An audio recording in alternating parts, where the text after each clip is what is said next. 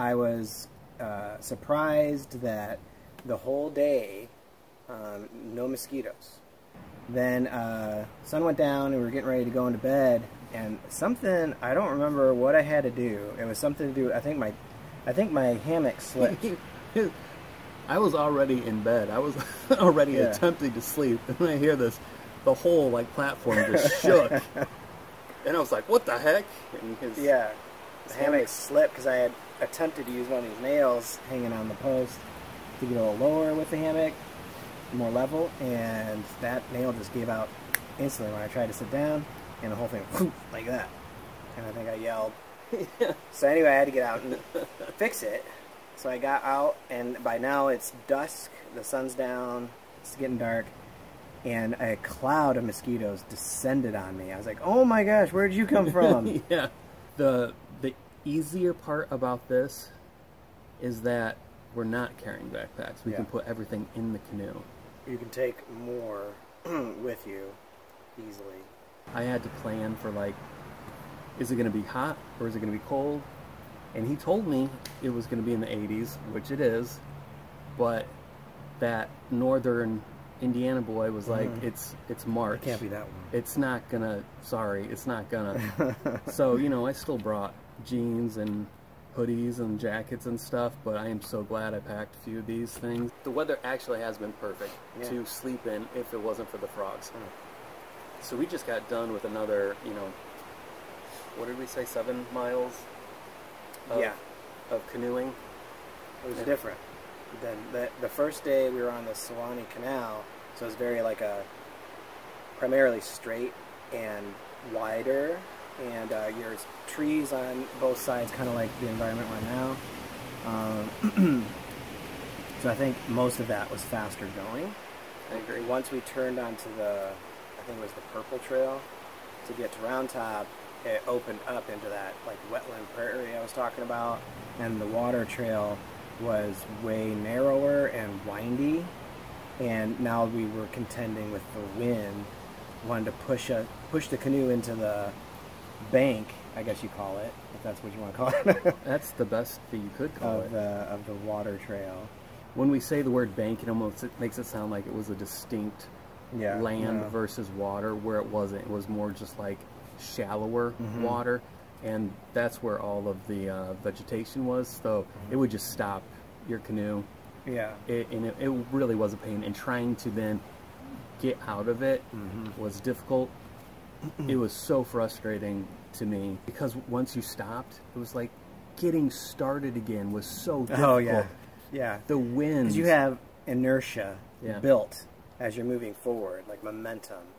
And once you stop, getting that, I don't know how many 100 pounds we have in the canoe between us and our gear, but it's like getting past that inertia to get moving again.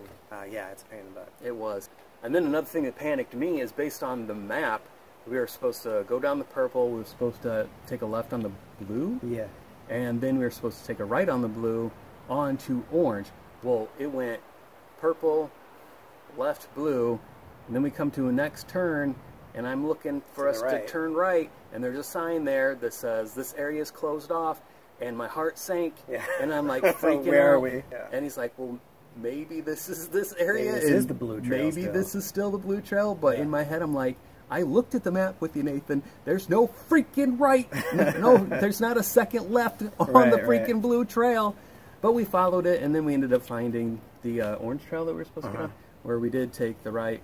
We made it to our platform very quickly once we got on the Orange Trail again. We made it to Canal Run Shelter. Not sure. I think it was a 5 or 6 mile paddle today from the Round Top. And we're glad to get here. We're exhausted, basically, even though today was a shorter paddle. It was kind of a harder paddle because we were fighting the wind a lot today. So it made the paddling a little more difficult. And I think we're kind of tired. We both didn't sleep a lot last night because of all the bullfrogs making a huge ruckus. But hopefully sleep better tonight. And of course, but we got here at like 1:30 or something. So we have a full day to just kill, just sitting here. Yeah. And again, when we did Manistee, I brought a small game to play, which Dead Man's Draw is what we played. And yeah, that was a good one. It's a fantastic game. Just a little side note there. Dead Man's Draw, seriously, check it out. And I never even thought to bring anything, and just because I was trying to, you know, pack for a plane ride. Yeah. And I never even crossed my mind, so now I got all this time to kill. It's just kind of like waiting for that rain. We are tired, so. Yeah. Nathan does a lot of nature stuff on his own, not with me, and he's done a lot of cool things. And which by the way, he's also a fantastic musician, and we're gonna get some video of him singing one of his, I'm assuming an original. Yeah. Okay. We're gonna have him sing one of his originals. Heading down the trail, looking for a Waffle House, drinking lots of wild turkey. Yeah! I think we're at 69 now. That's got to be 70, right? Or no, he's 69. He's 69. Okay, that's our 69. Okay, so we've been keeping count, and we're at 69 gators right now. 2 days. 22 and 45. Most memorable. Of the list were definitely the most memorable. Yeah. 22, I saw him, we were rowing, and I see this big freaking gator just jump from the bank. He was moving fast. So we're coming along like this. Like the gator is up here, and trying to get that camera. The gator's up here, right? And we're coming this way, and he jumps into the water right as we're going past him. And then he instantly stuck his head up out of the water, opened his mouth, like kind of a hiss or whatever at Judah. This is right as Judah. Yeah. And then Judah, like, lifted the paddle up, just, it was a reflex, you know, just lifted it up, like, ah! And then that freaked him out, and he, like, backed up underwater like that. I saw the terror in his face when I lifted up my paddle. He was like, this man knows how to use a paddle. And he got scared. But then he did, like, this back roll. And he, like, and just kind of rolled away. Yeah. Wow. Which was kind of cool. Yeah. But at the same time was also terrified. And then 45. Oh my word. He just laid across the whole. So we're estimating he was about 9 feet. A good 9 feet long alligator. A large alligator, maybe even 10 feet. It was big. Okay, a big alligator, and the canal was not much wider than him. And he was laying straight across where we were heading. And as we were approaching him, we couldn't tell. At first, you know, we see him from a distance. We're like, I don't know how big he is, but he's laying straight across. And so we were like filming him. And then we had to come to a decision, like, he's not moving. Most of the alligators, we've encountered, once you approach them, they either go underwater or they just slip away, you know, they just move on. This guy was not having it. He's like, I am not moving. No, I'm not going anywhere. You decide what you want to do. And when we're talking about the length and everything, there was like, it was almost like he himself had decided, I'm going to lay here and only give enough space on the front. Was like, it was like canoe. Maybe 3 feet. That's canoe width. Yeah, literally. On either side of him. So it literally became a heads or tails decision. Now, I kept saying, let's go towards the tail. And he probably would have been wiser. But he was like... I was like, no. He thought that it would scare it. It like, would spook him. More like... And then he would flip back if we brushed against his tail. Like, that would trigger him to flip back and, you know, snap at us. And I wasn't convinced, but at the same time, I wasn't interested in arguing about... I'm like, if we're going to get... And we didn't have a lot of time to decide either. I was like, and if we were going to die, we're going to die, whatever. So then he's like, I think we should really go for the head so that it doesn't get freaked out. And I pushed one last time. I was like, it knows we're here, Nathan. It knows, okay? It clearly gives no Fs whatsoever. No. And it's just like, try it. Just try. Just take your pick, what you want to do. So... We went for the head, but we start going, and I feel like I'm going right for this thing's head. Yeah. And I'm freaking out. And the reason you felt that way is because we were. Okay. And I'm thinking, what is he doing? I'm like, he's supposed to be steering. There was not much area to steer to, though. I mean, then panic. But like, once we got up on him, the sheer massiveness of this alligator became apparent. Like, he was big, and his head was huge. And Judah was, so as the canoe went past this alligator, maybe 2 feet between the boat and the guy's head. Yeah. Maybe 2 feet. I think that's generous. That might be generous. You could, if he was a gambler, Judah could have reached out and touched its nose. It was that close. It was, yeah, and in fear, and he was just like, Nathan, what are you, Nathan? And then some words of fear came out of my mouth, which very funny. Either hear or I'll bleep it out. You can, use your imagination, but they weren't my normal words.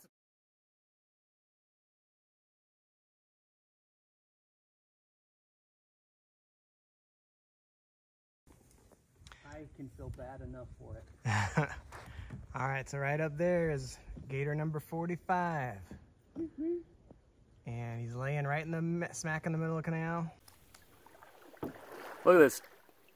Look at this guy. Number 45. He just does not care. He knew he was 45 and he just wanted to make this special. Oh my gosh, dude.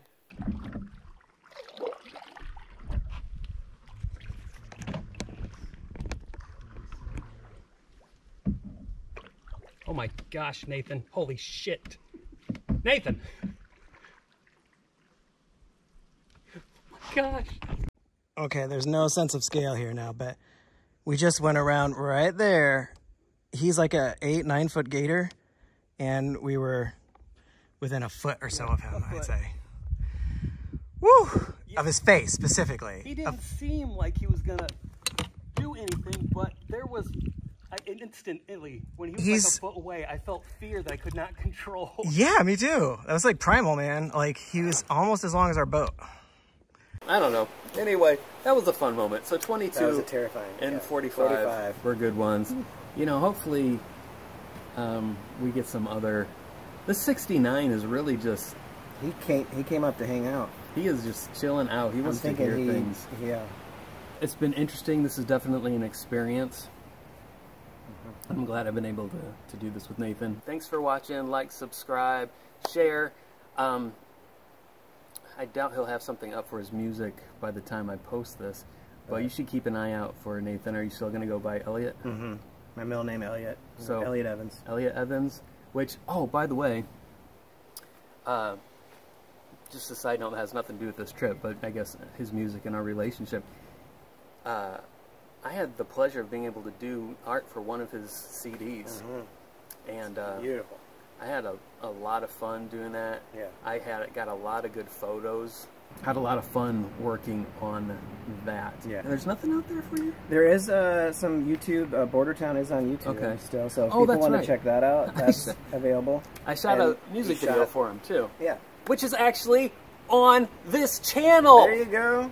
So, aren't you glad you subscribed to it now? Yeah, so I will link a description into his Border Town video. There you go. And you can check that out as well as the song we're going to... Get a little taste. Yeah, and follow him on his musical journey, wherever it may or may not go. But anyway, thank you. Leave a comment if you have alligator stories. And what would you have done? Heads or tails? Yes, we definitely want to know. Would you have gone for the head, or would you have gone for the tail? What's a safer bet? And that's it. See you later. Bye.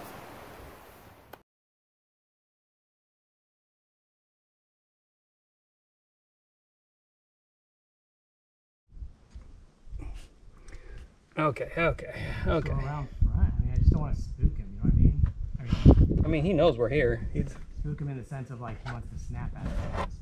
Okay, let's go.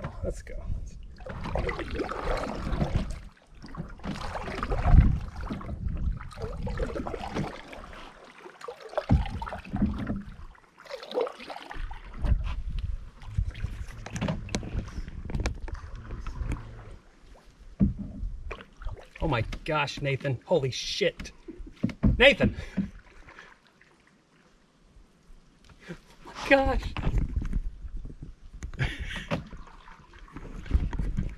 Did you find that funny? I haven't passed him yet. I don't think it's funny yet. Oh my gosh. Well, that was a little terrifying.